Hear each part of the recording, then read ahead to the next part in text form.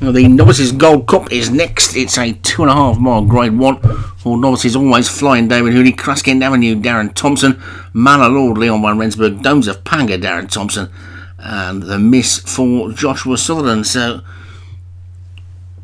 big boys got this one to themselves, as you'd probably expect, and only 4 of the big boys involved as well. So,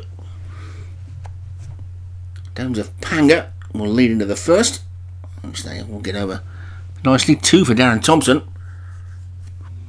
Just 1 apiece for David Hooley, Leon van Rensburg and Joshua Sutherland. Into the second of the 15. Let's hope we don't get too many fallers. Haven't seen many fallers today. We only saw 2 fallers in the Irish Grand National. Pulled up, we saw a faller in a novice hurdle earlier on.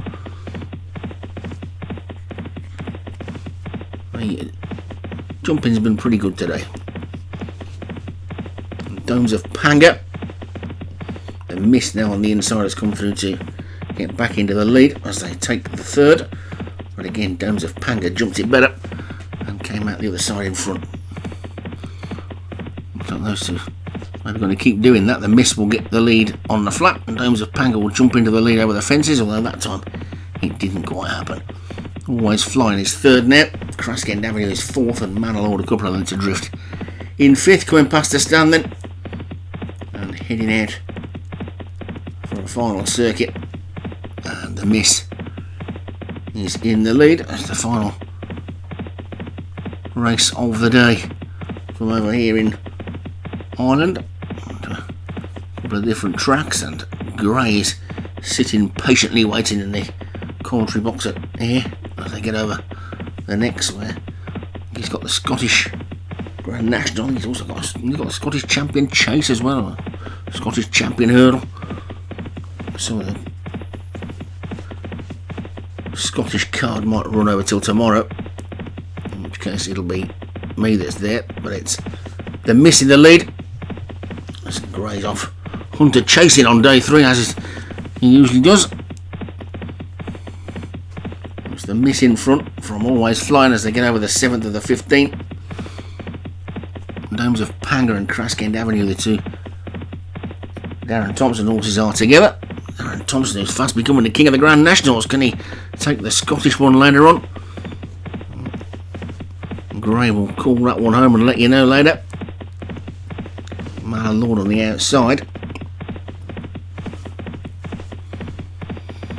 The miss leads into the 9th and is suddenly 6 or 7 lengths clear. Manor Lord has moved into second. Jockey on that one probably thinking it's a good idea not to let this Joshua Sutherland charge get too big a lead.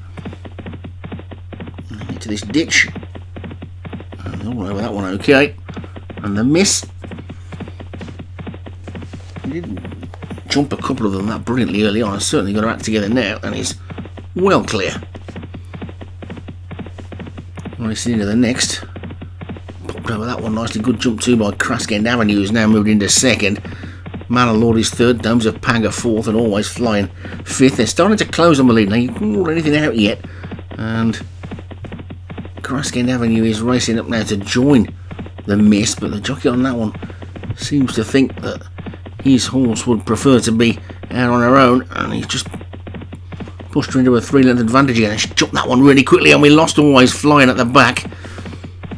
And keeps on like that after his name changed to Always Falling, but it's the miss who's in the lead from Kraskend Avenue second. Manor Lord is third. This is the third last, and the miss popped over that one nicely. Depends how much she's got left in the tank.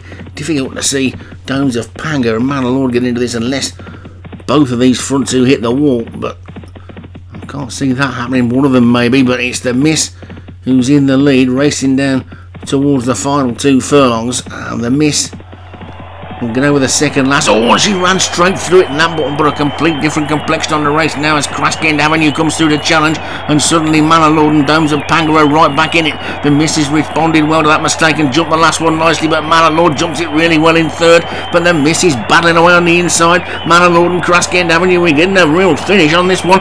It didn't look like we would do at one point, but we are doing now, and Manor Lord is beginning to get up, and Manor Lord is going to take it. Manor Lord wins it, the miss is second. Kraskend Avenue and Domes of Panga was fourth, and if you'd have said turning for home that they'd finish all four of them within 2 lengths of each other, then you'd have got a good price on that. But Malalord took it for Leon van Rensburg. Had a pretty good meeting. The Miss second for Joshua Sutherland, Grassgend Avenue third for Darren Thompson, Domes of Panga fourth for Darren Thompson. And they were the only four to finish. I'll pass you over to Gray now for the Scottish Grand National and two others as well.